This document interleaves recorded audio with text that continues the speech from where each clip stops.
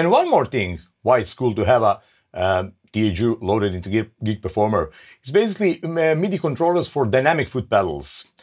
Basically, Gig Performer allows you to map multiple parameters to one foot switch, we already see that.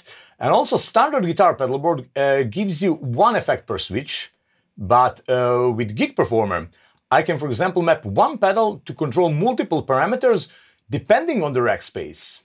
On Jimmy Page Black Dog preset rack space, I have number 3 button on my MIDI controller that is turning reverb on and off, as you can see on the screen.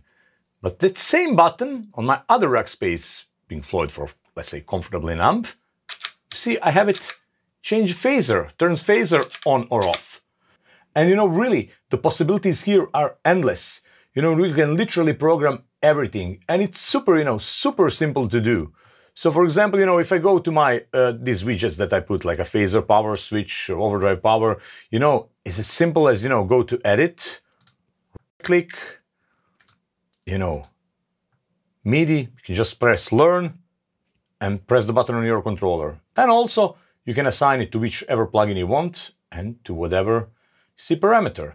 Here, phaser power, you know, flanger speed, depth, delay. Obviously, you know, you can control it with expression pedals, of course, if you know you want a continuous controller. So that's really, really amazing. And same here. For example, this preset or rack space, comfortably numb, I have 3 variations. So you see, on one variation, I have drive engaged. If I move to the next variation, I have, see, phaser, reverb, delay as the drive. And the last variation, I have also boost, like overdrive, and global EQ. And you can just use them in different parts of the song.